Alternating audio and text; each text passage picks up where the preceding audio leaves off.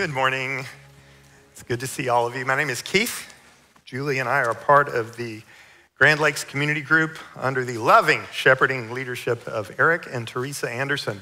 And I always mention, or pretty much always mention, the fact that we're part of a community group, and which one, because it's a very important part of our church's strategy for ministry, not just through us, but in us. But it's especially relevant today for reasons you'll see in a moment.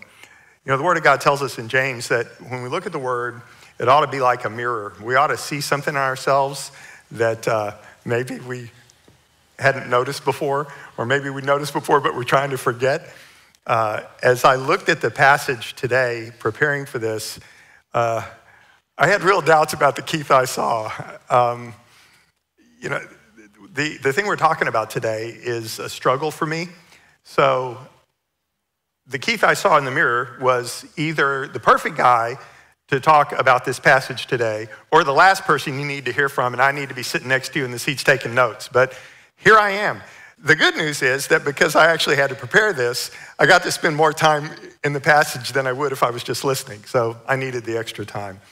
I've heard people say that up north in the winter, when a winter storm blows in, cattle will often run away from the storm. They'll move away from it, try to stay ahead of it. And in the process, they can get separated from one another, and they just keep moving away from the storm until often they end up trapped against a fence line.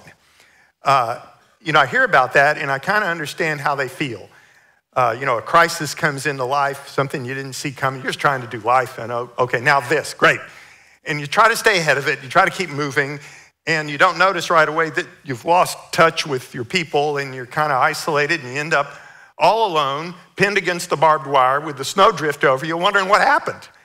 And at those times, we wonder, okay, where was God in this? And how was this supposed to work? And did I miss an exit? Or you wonder about those things. But sometimes the Word of God takes the mystery away and says, okay, well, I'll tell you exactly how I work, God says. And this passage today is one of those times where God lays it out. He says, okay, here's the way I operate. It's really not very complicated.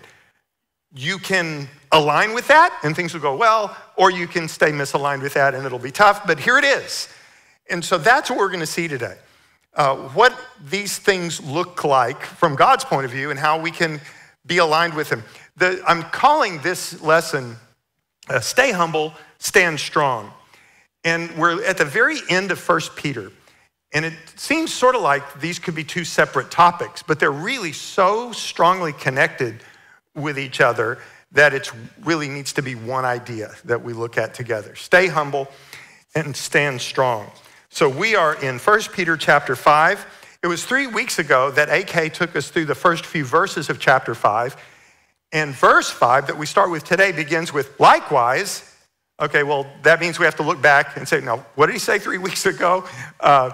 So just thinking back to 1 Peter chapter 5, verses 1 through 3, Peter is speaking to elders, to shepherds of the flock. And not just to them, I think, but also to the people that have been delegated by them, shepherding responsibilities. So in our context, it would be elders and pastors and community group leaders and all of these wonderful people who have a responsibility for the rest of us, to look out for us and to care for us and to pray for us and to be a sort of a hub of community. So he's talking to those people. And he says this to them, so I exhort the elders among you, shepherd the flock of God that is among you, exercising oversight, not domineering over those in your charge, but being examples to the flock. Now, if we'd read all the words, he would have talked about, don't do it for this kind of gain, or don't, like it says here, don't domineer over people. It's a humble posture they adopt, that they've been called by God to shepherd the rest of us, and he's encouraging them to do that and how to do that, and it's really good and important.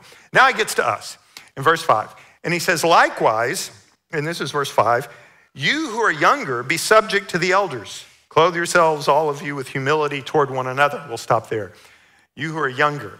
Well, I'm not younger than a lot of people, but at one point in the early church, if you were one of the elders, you're probably older, and then if you were not, you might be younger.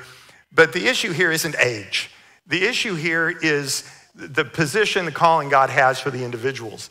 And one of the things he's called me to do is to place myself under the authority, under the shepherding guidance of the people that he has placed over me. Whether they are even younger than me, like Joel, he's one of my pastors. And I love that, and I respect that, and I value that, and I honor him because of that.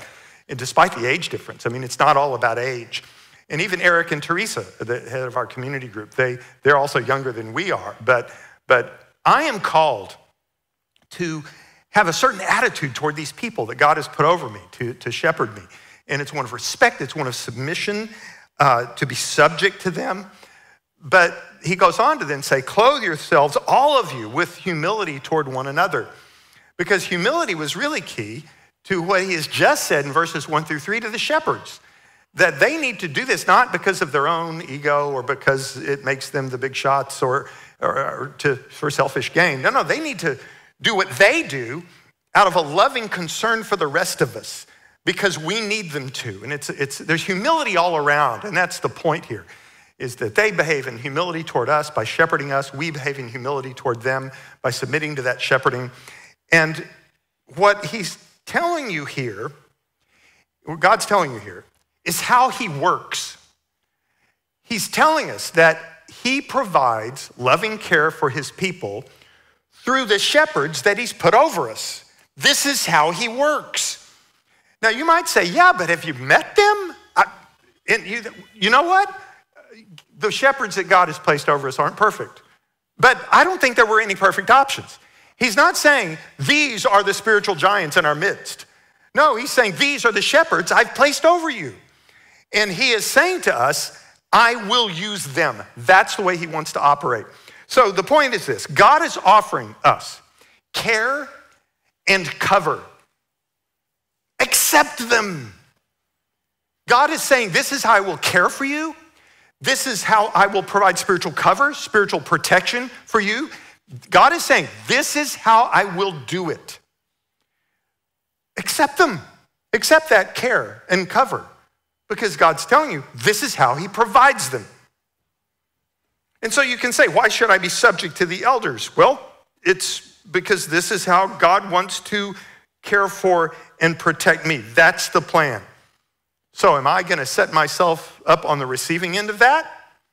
Or am I going to pass on that? He goes on, second part of verse 5. He says this, here's the reason for what he's just said, for God opposes the proud, but gives grace to the humble. He's quoting here Proverbs 3:34 in the Greek version that they used, the Septuagint at the time, it was worded just this way. God opposes the proud, but gives grace to the humble. This is the reason that we should be subject to the shepherds that God has put over us, because God opposes the proud, but gives grace to the humble. Well, let's start at the end there. He gives grace to the humble. So if I am humble and I submit to this and I place myself under that care and concern and protection, God's going to give me grace. Awesome. But notice the other part. It's kind of crazy. God opposes the proud. Opposes. You mean, well, surely this means that I'm just on my own, right? God says, no. I'm not just going to let you be on your own. I will oppose you. Wow. Maybe he could just leave me alone? No, he can't leave me alone. See, he cares way too much about me to leave me alone.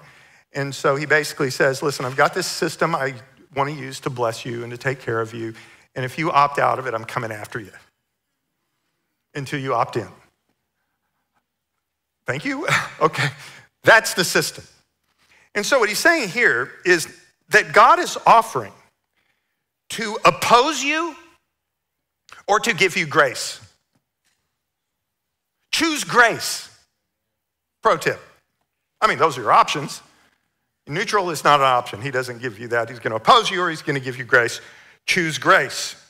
So God is telling us how he works. If I'm proud, he will oppose me. And if I'm humble, he will give me grace. Later on in the passage, he'll tell us a little bit about what all these look like in detail. But for now, that's the choice. Choose grace. All right, reading on, verse 6. Humble yourselves, therefore, under the mighty hand of God, so that at the proper time he may exalt you, casting all your anxiety on him because he cares for you. Famous verse, that second one. Now he's telling us what to do. In light of this, humble yourselves, therefore, under God's mighty hand, that he may exalt you in due time.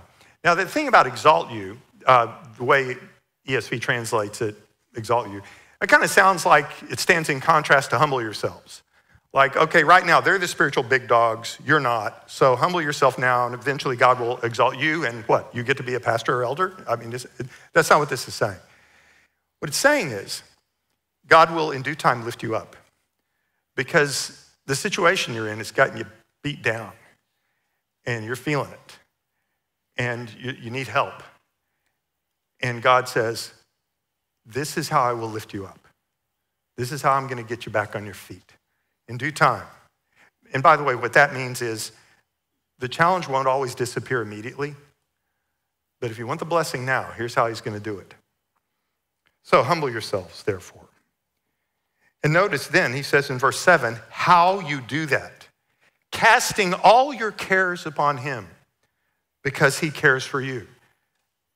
This casting of your cares is how you humble yourselves. What does it mean to humble yourself before God under his mighty hand? Well, here's what it means. It means casting all your cares on him. And why would you do that? Because he cares. He's crazy about you, apparently. That's what it looks like. So what this means is God is offering to carry your load. Let him. Humble yourselves and let him. See, arrogance says to God, pride says to God, no, I got this, I'm good, I'm fine. Arrogance says to your fellow Christians, nothing, because you reckon you don't need them and you don't include them and they don't know your story, they're not walking with you on your journey because you're all alone. And that's pride and that's arrogance. And that's the I got this attitude. And God says, I'm not gonna let you get away with that. I'm gonna oppose that. I'm not gonna let it work for you because I care about you too much. That's what arrogance does. But humility says, you wanna carry my load? Yes, thank you. And the result of that is peace. The offer is so simple. And God says, I'm just telling you, this is how I work. And notice, humble yourselves under the mighty hand of God. There's that reassurance. He can handle this. He can handle this. Will you let him? Now, what does that casting your cares look like? I had an interesting conversation between the services about this with someone. Well, it looks like a lot of different things at different times for different people. I mean, sometimes the simple thing might be that you share the anxiety that you feel with the people around you and they can pray for you. Sometimes you share that anxiety and they tell you the stories. I mentioned a moment ago about Eric and Teresa and our entire community group. They've known for 2 weeks, the anxiety I felt about this sermon because I struggle in this area. And so it's no surprise to them because I've been sharing this with them. They know this. Eric and Teresa were in the first service. Now, if that had been the first time Eric and Teresa ever heard about my concern over this passage and me preaching this sermon, then that'd be messed up. But it wasn't the first time. We've been praying about this for 2 weeks. So see, that's one thing that casting all your cares upon him looks like. It might mean leaning into community and letting people know you and walk with you and care about you and pray for you, letting them tell you their stories about how God gave them victory over them and be inspired by their stories. You heard me quote my mom before. Some people can learn in the classroom. Others have to go on field trips. Well, hearing other people's stories, learning in the classroom, learning from their field trips. Or maybe casting your cares on him means that bold step of faith. Do it. You know what he's asking you to do. Do it. I mean, it can mean different things for different people at different times. But what it all boils down to is that recognition, am I gonna believe that God's got this or not? And am I gonna act on it?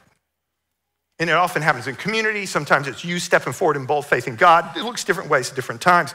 But God is offering to carry your load. Let him. So that's the humility piece, to stay humble. God is offering you care and cover. Accept them. Why wouldn't you?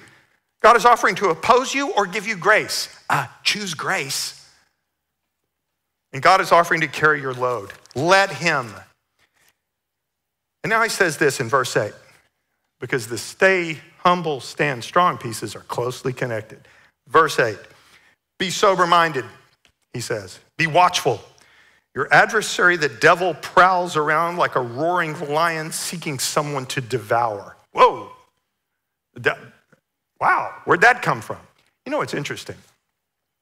James also quotes Proverbs 3:34, and he makes this very same point. There's something about Proverbs 3:34 that has Peter and James both thinking about this issue of the spiritual risk that you're in and the peril of pride and the vulnerability. That there's something that's going on here. Be sober-minded, be watchful. Your adversary, the devil, prowls around like a roaring lion seeking someone to devour. See, here's the problem. And I see this all the time in my work in marketplace ministry. It's, you do church, maybe you go to community group, and then you return tomorrow morning to your regularly scheduled life. And you're just doing the same life everybody else is doing, and you check your Christianity at the door. Maybe you bring in your ethics and morals and your heart, but it's not really central anymore. I mean, that's over there. Now, today, you're over here. And so you're occupying this parallel universe, Monday through Friday. And what you don't recognize is that the enemy's got you because you've stepped away from the herd, the protection of the group. You're facing challenges you're not sharing with your people. They don't know to pray about it, so they're not. And you've so compartmentalized your life that you've got this whole big part of your life that's outside the protection that he's talking about here. And the way it usually shows up is when I talk to people about this and I invite people into these kind of relationships. And the answer I get is, I don't have time. No, you don't have time. You don't have time for this? No time. What's he telling us? He's saying this. Pay attention. Wake up. You're being stalked by the enemy. Be sober-minded, be watchful, a little bit soft. What it's actually saying is, pay attention, wake up. Because you're walking out here in this stupor in this whole big part of the world and you've wandered away from the herd and you don't have the protection and you're not seeing the spiritual frame of reference on this thing and you're not engaging the spiritual battles and you are vulnerable. Wake up. Because the enemy is just out. The enemy never charges right into the middle of the herd. He sits out on the periphery and looks for stragglers. And then once the straggler is alone, goes after him. You see, humility is strength. Pride is weakness. Why is humility strength? Well, it's because you have the protection of the herd. It's because God gives grace to the humble. It's because you're there with your people and you're known and you're prayed for and you're connected and you're strong. Humility is strength. But pride's weakness. Because you think, no, I've got this. That's over there. I'm over here not right now. And you're alone. And not only are you vulnerable, but God says, I'm going to oppose you. I'm not going to let that work. Humility is strength. Pride is weakness. And weakness invites attack.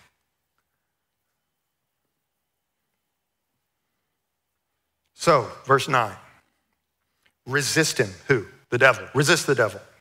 Firm in your faith, knowing that the same kinds of suffering are being experienced by your brotherhood throughout the world. Resist him. Resist the enemy. Armor up. Wield your faith. Stand with the brotherhood. Now, the armor up piece I'm getting from Ephesians 6, verses 10 through 20. You know the passage. But wielding your faith, that's right here. Firm in your faith. And then the brotherhood. You're not alone. Stand firm with that brotherhood. And that's the challenge. I mean, that's where the strength is. That's the ability to resist. And then verse 10. Here's the promise. After you've suffered a little while, the God of all grace, who has called you to his eternal glory in Christ, will himself restore, confirm, strengthen, and establish you. To him be the dominion forever and ever. Amen. The encouragement's to hang on. Deliverance is coming. And not just out in the future, because these words, they're wonderful, these 4 words. He says God gives grace to the humble. Well, what does that look like? We were told that he will lift you up. Okay, well, how? Here's how. These words. First of all, he will prepare you. Imagine the storm hits. You didn't even know it was coming, but God knew. And it comes, and you discover you're ready. I remember a time, it was my brother-in-law, and I hadn't planned to share this, but just before the birth of their first child, he said, Keith, I don't know why it is, but I just really feel God's presence. I just feel his strength. And he said, I'm not praying more or studying the Bible more. He's so real to me right now. It's amazing. And then their child was born, and the doctors didn't think the child would make it through the day. I will never forget the words of Dr. Argyle at Texas Children's Hospital when she said, I was there with my brother-in-law. They transported the baby over. My sister was still at the other hospital. When the doctor said to my brother-in-law, your little boy is the sickest little baby at Texas Children's Hospital. And he didn't quite live a year, but notice what happened there is God strengthened him and prepared him in advance. People say Christianity is a crutch. Well, that's good because I need a crutch. But how do you explain the crutch coming in advance? There's only one way to explain that. God knows, and he prepares us. And see, that's what it looks like for God to lift you up. It doesn't mean that the problem's going to vanish and that the challenge is going to go away. It means that when it comes, you're prepared. And then he says that he's going to support you. So the storm hits and you're prepared. And as it carries on, you find, I'm staying stronger than I got any right to be. You feel his support, you feel his presence, and you feel it spiritually, and you feel it through your people, the people that are there with you, your community, because you're not alone. And then he strengthens you. You get stronger through the battle. And he establishes you. You stand firm. This is what he's promising. And eventually, he says he's called you to his eternal glory in Christ. Yes, eventually there will be full victory. But in the meantime, this is what it looks like for God to give grace to the humble and to lift you up. And it sounds awesome to me. So that's the offer. And then he reminds us in verse 11, to him be the dominion forever and ever. Amen. The enemy is no match for this. No match. So hang on. Deliverance is coming. Full deliverance when we are with him, but real meaningful deliverance right now. Unless you decide to go proud and then you miss all of this. I was mentioning earlier about the cattle. There's another story that we talk about a lot in this ministry I'm part of. And it's about buffalo. Buffalo are different because when the winter storm hits, buffalo gather up in the herd for the protection of the herd because they need each other. And then they run straight into the storm. Well, why do they do that? Because you get through it faster. If you run away from the storm, it's following you. If you turn together and run right into it, you have the protection of the herd and you get through it faster. And that's what we're called to be for each other. We call it buffalo culture, but that's what we're called to be. You've got the herd, and we protect one another, and we're there for each other, and we strengthen each other. Not stragglers out here that the enemy's going to take down, but the herd that's strong. I don't know, I guess a mountain lion could probably take down a straggling, weak buffalo, but I don't think you see many mountain lions attacking the herd. So that's what we're supposed to be for each other, a herd that we gather up, we're protecting each other, we're there for each other, and together we run straight at the enemy. And the result is victory. So in verse 12, Peter wraps it up. By Silvanus, a faithful brother as I regard him, I've written briefly to you, exhorting and declaring that this is the true grace of God. Stand firm in it. God is saying, this is how I work.